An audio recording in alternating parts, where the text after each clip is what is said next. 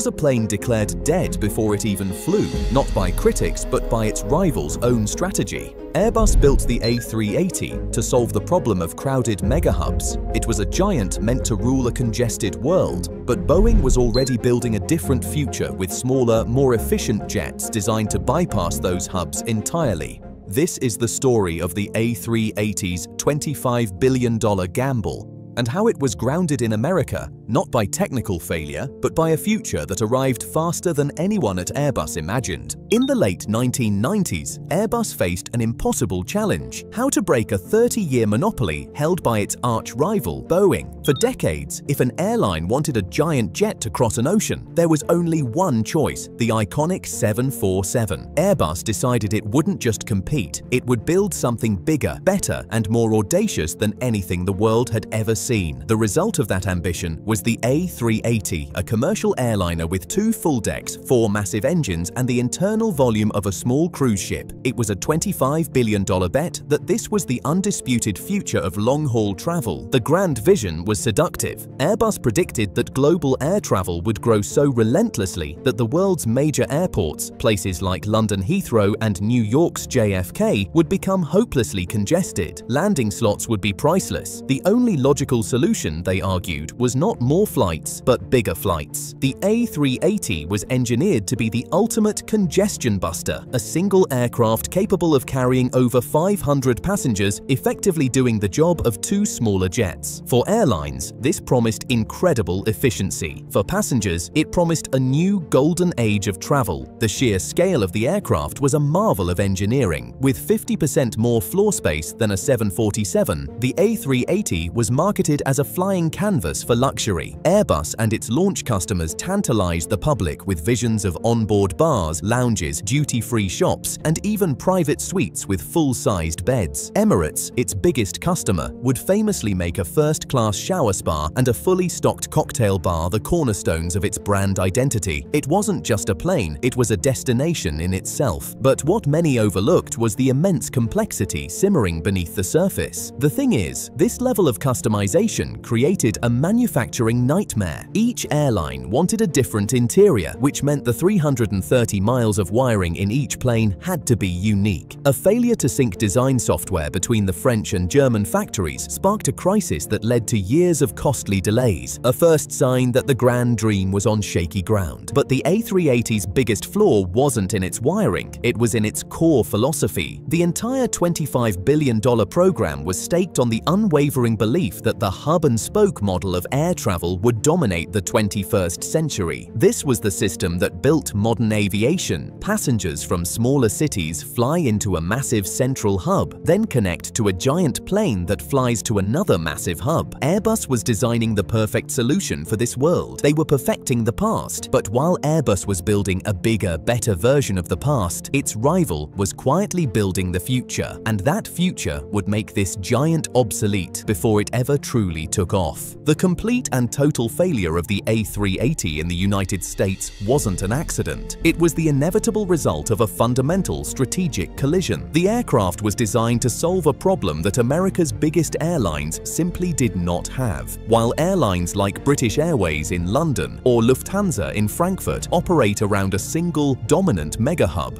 the US market is a completely different beast. The 3 American legacy carriers, American, Delta, and United, built their empires on a network of multiple, geographically dispersed hubs. A passenger might connect through Dallas on American, Atlanta on Delta, or Chicago on United. This multi-hub system was designed to serve a vast continent, not to funnel all international traffic through one single choke point. This structural difference created a clash of priorities. For US airlines, the name of the game has always been frequency and flexibility, not sheer size. American travelers, particularly high-value business customers, demand choices. They want a morning flight, an afternoon flight, and an evening flight. From an airline's perspective, operating 2 or 3 daily flights on a smaller, efficient twin jet like a Boeing 777 or a 787 is a far better strategy than a single massive A380 flight. It offers the scheduling flexibility customers want, it creates more connection opportunities across their network, and most importantly, it spreads the financial risk. This brings us to the brutal economics that grounded the A380 in America. The plane was sold on the promise of a very low cost per seat. When it was completely full, it was indeed incredibly efficient, but the thing nobody tells you is about its astronomical trip cost. The total price of flying the plane from point A to point B, regardless of how many people were on board, was massive. Its 4 engines guzzled fuel, and its sheer weight meant higher landing and navigation fees. A full A380 could be a goldmine, but a half-empty A380 was a financial black hole capable of generating devastating losses on a single trip. This high-risk profile was a deal-breaker. Vasu Raja, a top planning executive at American Airlines, put it bluntly, stating that with 9 different hubs, there was no single route where they could guarantee the 500-plus passengers needed every single day to make the plane work. Former United CEO Jeff Smisek was even more dismissive, calling the A380 a product for state-subsidized airlines that could afford such a risky gamble. US carriers were in the business of mitigating risk, not concentrating it into a single 400-ton basket. They needed planes that could make money even on a slow Tuesday in February, not just during the peak holiday rush. The A380 was a plane built for perfect conditions, and the real world of aviation is rarely perfect. The A380's problems weren't just strategic, they were physical. The plane was so big it literally didn't fit in America's world. The A380's immense size was both its main selling point and a hidden curse. With a wingspan stretching 262 feet, it was classified as a Code F aircraft, the highest category. This meant it was too big to operate from standard airport gates. Any airport that wanted to handle the Super Jumbo for regular service had to undertake a series of incredibly expensive upgrades. Runways and taxiways had to be widened, bridges had to be reinforced to handle its 1.2 million pound weight, and airport gates had to be completely rebuilt with specialized multi-level jet bridges to load and unload both decks at once. This created a massive financial barrier. New York's JFK Airport, for example, spent a staggering $175 million just on airfield improvements to get ready for the plane. This sparked a classic chicken and egg problem. Airports were unwilling to spend millions on speculative upgrades without a firm commitment from airlines to fly the plane there. And airlines were unwilling to buy a plane that could only fly to a handful of specially modified airports. This severely limited the A380's network potential from day one, effectively tethering it to a small club of major international hubs. It was the opposite of flexible. Then there was the issue of its 4 engines. In the 1990s, when the plane was conceived, 4 engines were a symbol of safety and power for long-haul flights over water. But by the time the A380 actually entered service, a revolution had already happened. Advances in engine reliability led to the rise of ETOPS, or extended-range twin-engine operations. Regulators certified that modern twin jets like the Boeing 777 and the Airbus A330 were so reliable, they could safely fly for hours from the nearest emergency airport. This completely erased the primary advantage of having 4 engines. Suddenly, 4 engines didn't mean safer. They just meant twice the fuel burn and twice the maintenance cost. What many overlook is the simple, devastating brilliance of its main competitor, the Boeing 787 Dreamliner. Boeing bet its future not on size, but on efficiency. The Dreamliner was designed to fly point-to-point, connecting smaller secondary cities directly and bypassing the mega hubs altogether. It was made of lightweight composite materials and powered by a new generation of hyper-efficient twin engines. Boeing was selling not just a plane, but a new, more profitable business model, one that perfectly matched the desires of both passengers and airlines for more direct, non-stop flights. The A380 was a superior solution to an old problem. The Dreamliner was the solution to the next problem.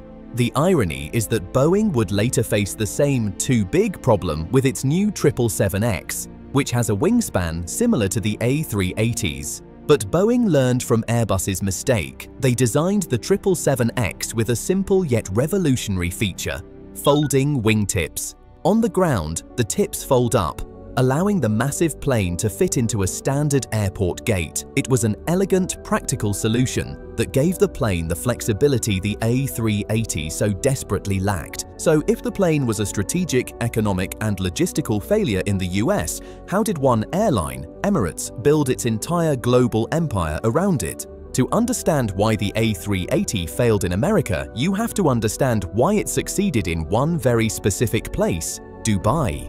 The Emirates airline model was the perfect and perhaps only ecosystem where the Super Jumbo could thrive. Unlike US carriers with their spread-out domestic networks, Emirates operates a pure global hub-and-spoke model. Its entire strategy is built around its single, geographically perfect mega hub in Dubai, which sits at the crossroads of massive passenger flows between Europe, Asia, and Africa. Emirates' business is to collect millions of international transit passengers, funnel them through Dubai, and redistribute them onto other long-haul flights. This model is precisely what the A380 was designed for, creating the kind of dense, high-volume routes that made the plane profitable. Emirates didn't just buy a few A380s, it bought nearly half of all of them ever made. By operating a massive fleet of over 100 Super Jumbos, it achieved incredible economies of scale in maintenance and crew training that no other airline could match. This turned a potential liability into a powerful competitive advantage. They leaned into the plane's size, making its onboard bar and showers the centerpiece of their marketing, turning the aircraft itself into a reason to fly with them. But here's where a wilder theory emerges.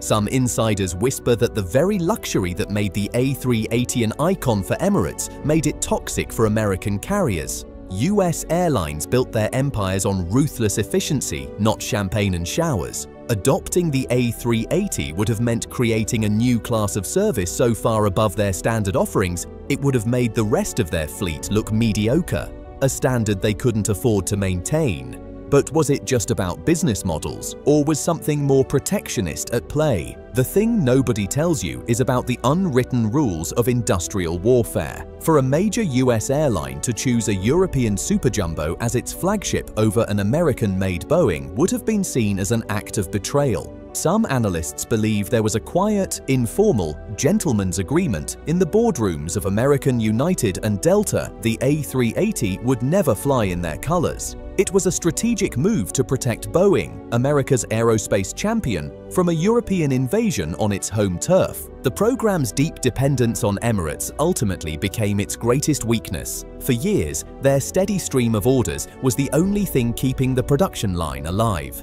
This made the entire $25 billion program incredibly fragile. The end came swiftly. In February 2019, Emirates cut its remaining order. With no other significant buyers on the horizon, Airbus had no choice. On the same day, they announced that production of the A380 would end. The program never made a profit. But what if the profit was never the point? This leads to the wildest theory of all, that the A380 was never meant to be a commercial success. What if it was the most brilliant, most expensive Trojan horse in industrial history? Consider this. Airbus knew it was years behind Boeing in composite technology. It needed a massive, ambitious project to force itself to catch up, a project so grand it would attract government support and a few key launch customers with deep pockets like Emirates. The A380 was that project. Airbus used the $25 billion program as a publicly funded R&D lab. The lessons learned and the technologies invented for the Super Jumbo, from its advanced glare fuselage to its modular avionics, were directly transferred to its next big project, the A350, a modern, hyper-efficient twin jet, a direct and hugely successful competitor to Boeing's Dreamliner. The gamble didn't fail. It may have succeeded in its secret mission. The A380 was the sacrificial queen that allowed Airbus to win the chess match. So here's the question. Was the A380 a colossal failure, or was it the most expensive, most important lesson in aviation history? Let us know what you think in the comments.